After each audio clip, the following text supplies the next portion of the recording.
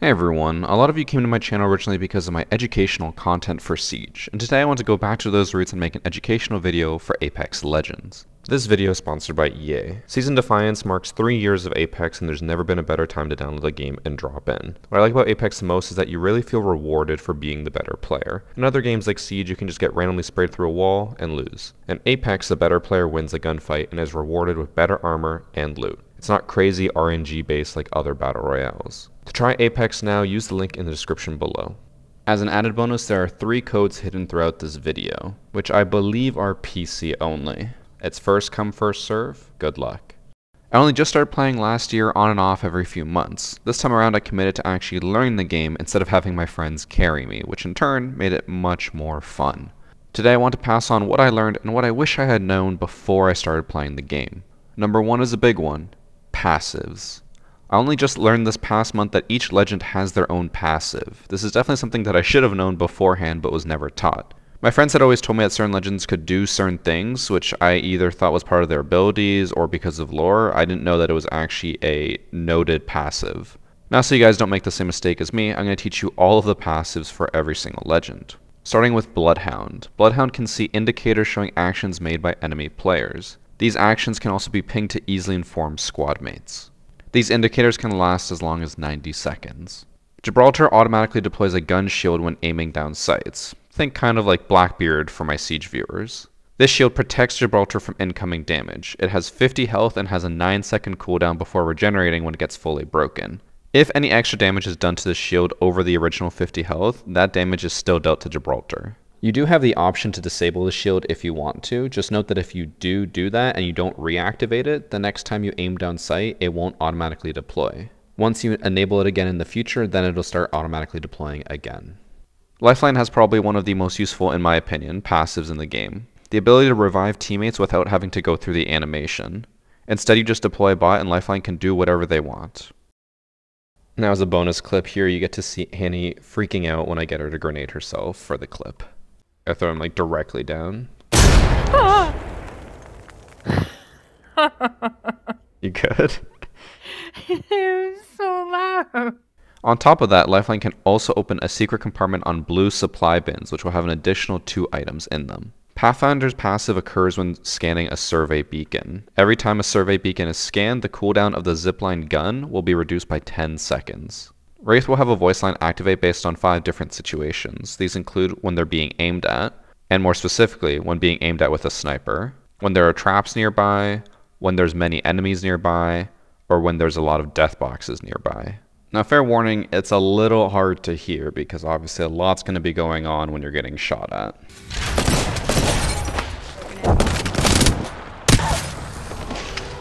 Bangalore can move 30% faster when either hit or nearly hit by a bullet or grenade. This boost will last for 2 seconds.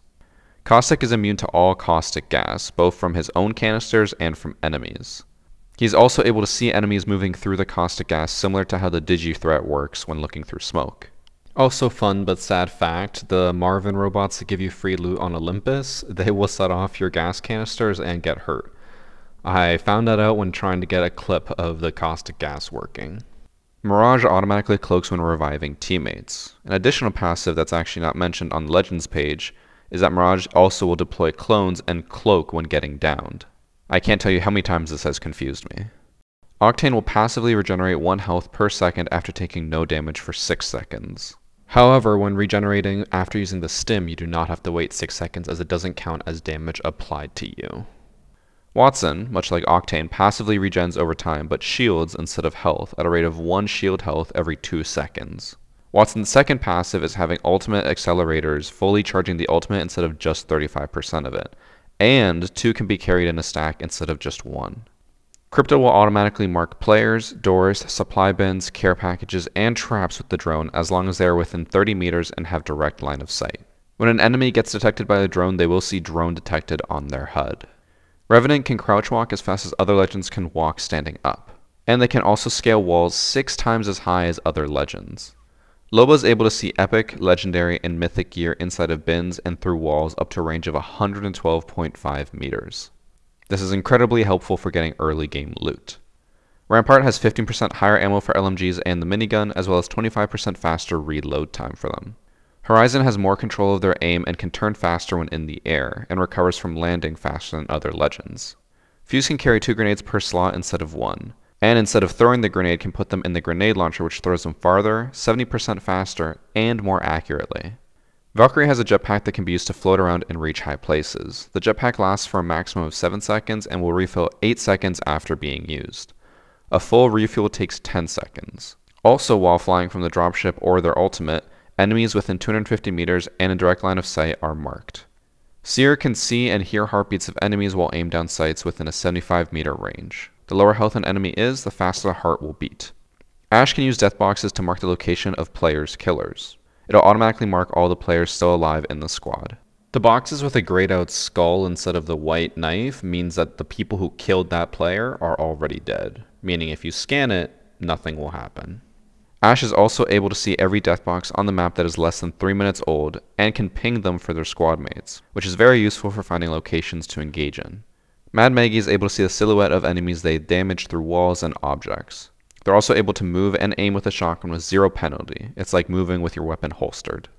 That's it for all the passives. Now staying on a similar topic, number 2, classes. Each of the legends are assigned a class which has a possible second passive for the player. Again, something I had no idea about. Majority of the legends are offensive legends which have no added bonus. They used to have a low profile one which made their hitboxes smaller, but that has since been removed for balancing reasons. The next class is defensive legends. These ones take 15% less damage and aren't slowed down when hit by bullets. The next class is the support class, which is the smallest one. It only contains Loba and Lifeline and has no added bonus. The last class is the recon legends, which are able to scan survey beacons to see the location of the next circle. A survey beacon can only be scanned once per round, but once the next round starts, it can be scanned again. And scanning takes a total of 7 seconds. Now that covers all the passives. The next 2 tips are going to be more about movement. Tip number 3, holstering your weapon. This is something that most of us learned pretty early on, but for me it took a long time to get used to. Coming from other FPSs where holstering your weapon doesn't really do anything, it didn't make much sense to me to do automatically. But I cannot stress how important it is in Apex. You move so much faster.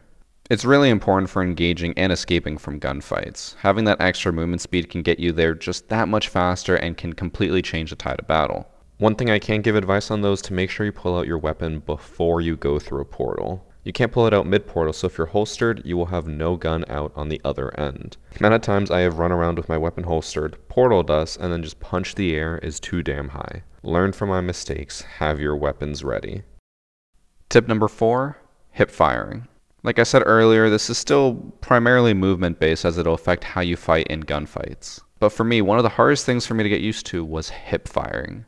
I come from Siege. Hip firing in that game is equivalent to throwing. You can't do it. But the hip fire in Apex is amazingly accurate. It's so accurate to the point that when I was learning the game, I would often blame the game for my shots missing. Only when I would watch back to footage, I would realize that while my aim was in the general area of the player, the shots were so accurate to the center of the reticle that I was in fact just missing. They were still inside the bloom, but not in the center. I'm still learning at what distances to aim down sight instead of hip fire, so I can't really say for sure how far away is too far to hip fire. But in any close quarter fight, I will always hip fire.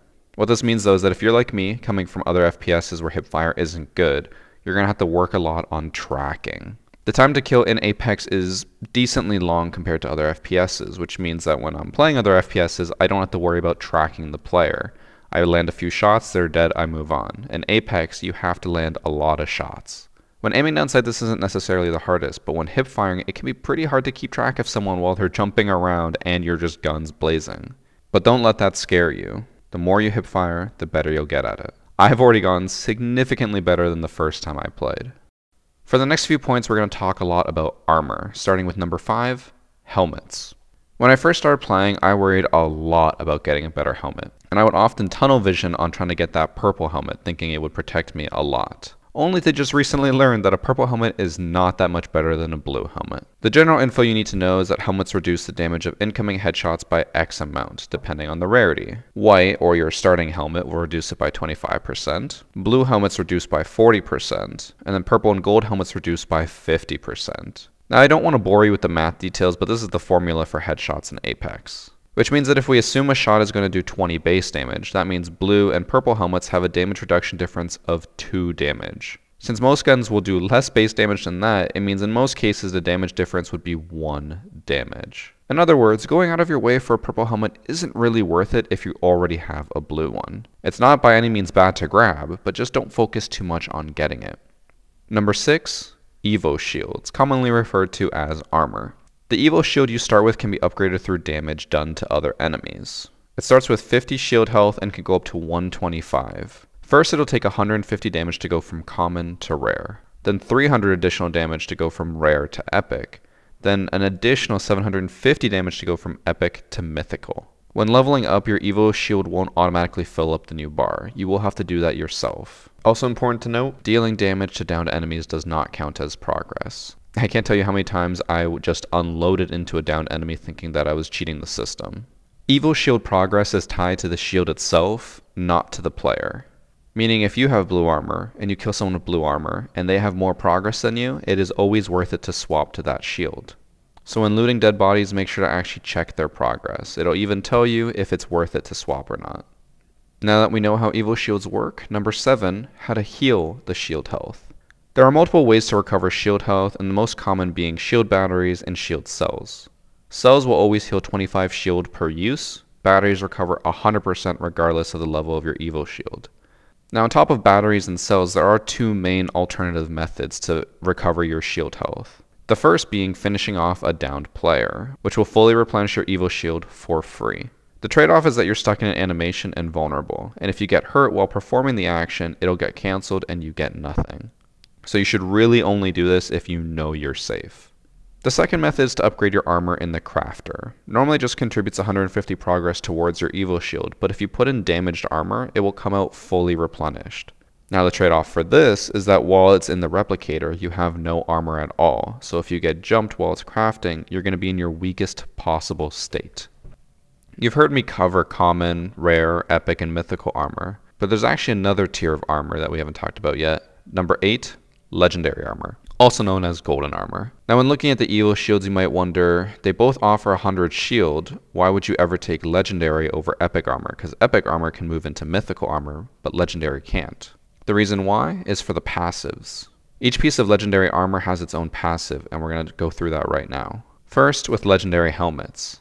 Any player with a legendary helmet equipped will have their cooldowns reduced by 20%. This applies to both abilities and ultimates. So generally you want to give this helmet to someone who's going to be using their abilities or their ults a lot. Someone like Bloodhound. The passive for legendary Evo shields is that syringes and shield cells will heal twice as much. So instead of 25 health for a syringe, it does 50. Instead of 25 shield health for a cell, it does 50. Which means that generally you don't need to carry shield batteries or medkits, as you can heal just as much with 2 syringes or 2 cells. And like we mentioned earlier, the trade-off is that this armor cannot be upgraded to mythical level through damage. It is always capped at 100 shield health. So pro tip, if you ever do end up picking legendary armor, make sure to swap your shield batteries for one of your teammates' cells. That way they can always heal up 100% if they need to, and you can just use cells. Now this next piece of gear isn't necessarily armor, but it still has a passive that I want to talk about, legendary backpacks. Now the passive for this is that when reviving teammates, they're revived at 70 health and 50 shields instead of the usual 20 health only. This can be absolutely massive for trying to get back into a fight. Normally if you revive someone and you get jumped, the person you just revived is going to get downed almost immediately. That would no longer be the case if you have a golden backpack. Now the last piece of legendary gear that we're going to talk about is the knockdown shield. A player with a legendary knockdown shield has the ability to self-revive. Normally reviving a teammate takes 6 seconds, using a self-revive takes 12 seconds. This can be pretty useful because if you are in a team fight and you get downed and neither of your teammates can come pick you up, you can self-revive while they keep the enemies busy, and you can get right back into the fight as soon as you're up. However, when you do use the self-revive, it reduces your knockdown shield down to an epic after 1 use. And an added bonus for a knockdown shield, if everyone on your team is down, your squad will not be automatically eliminated. Whoever has the knockdown shield still has a chance to self-revive. Most squads will know this and will hunt down whoever has the self-revive, but it has helped in the past, so you might as well try to use it. Now tip number 9, the last tip about armor. We're talking about armor swapping. This is something that I like to consider more of a veteran tactic, but I'm sure it's seeing more and more use as it's incredibly helpful. If you're in a fight or have just finished a fight and you lose all of your shield health, you can swap your armor with one on the ground or in a death box and have fresh armor to keep fighting with. This cannot be done infinitely, as once a player intentionally drops their armor, it will keep its original health. However, when a player dies, the armor in their death box will always be at full health. Swapping is significantly faster than using a cell or a battery, and doesn't leave you as vulnerable for the most part. Armor swapping is incredibly important late game, but can also be used early game. All those common armors you see laying around that most people consider useless, you can easily swap them in the early game gunfights to keep extra health over your enemies. The only downside to armor swapping is losing potential progress for damage, but that's a worthy sacrifice to stay alive longer. And in case anyone watching is still a little bit confused as to how armor swapping works, I'm going to have some footage playing here to show you what I mean. I've tried to record this part like 15 times over trying to explain it in a way that makes sense, but I just keep stumbling over the words because it's a little weird to explain and much easier to understand once you watch it. That's all of my tips for armor. Now we're going to move on to number 10, ammo effects, or ammo passives. There are a lot of passives in this game. There are 7 types of ammo in Apex, each with their own properties and effects. These ammo types are light, heavy, sniper, arrows, energy, shotgun, and supply drop ammo. Light ammo has higher fire rate but also deals less damage overall. Heavy ammo deals more damage but will travel slower and has a faster bullet drop. Certain guns that use heavy ammo can also open doors when shooting at them. Sniper ammo has the ability to pierce through players, which means you can hurt 2 players if they're standing in a line. Arrows have the ability to be picked back up after use. When they hit a wall or the ground, a player will automatically pick them up when walking over them. Now if you hit a player with one, when you loot their body, the arrow will be in the death box. Energy ammo travels faster and has less bullet drop compared to other ammo types. Shotgun ammo comes in the form of pellets, so you can do multiple ticks of damage per shot. Other than that, there's no real passive to it.